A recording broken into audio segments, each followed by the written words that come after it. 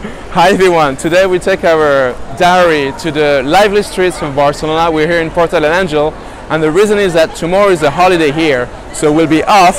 And actually today one of my colleagues was working remotely, and that made me think actually, like, you know, it's so great that nowadays with technology we don't have to be sitting all of us in the same office. We can be some of us here in Barcelona and some of us at the other side of the planet.